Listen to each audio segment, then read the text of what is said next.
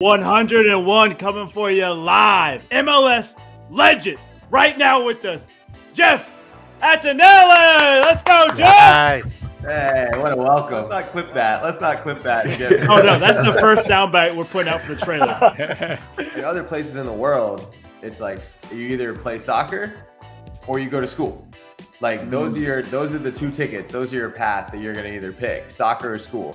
But in the States, Atlanta for a cup final where they had 80,000 people, and it's an NFL stadium, so they're pumping in noise, and they got like big trains going on, and it was absolutely nothing like a soccer game. And the MLS is very different from the grind in England, because in the MLS you're talking about traveling. Bank held them up at gunpoint, and it's wild down there. It's a completely different world. So I think that's. Was there anybody that you played against? So like being a defensive specialist, like a goalie, if he got the ball, where you're like, fuck me, I'm screwed. Yeah, a brick. Yeah. Cool company. You might notice the shirts me and Devin are rocking. Last week you said you get Aiden Hutchinson lying straight to the playoffs. That's what you said. And I'll be honest with you, I think we can win the division. Oh my God. I wish.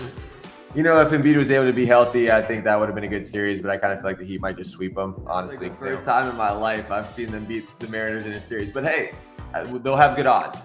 It's a new day, baby. It is a new day. What athlete meant the most to their city?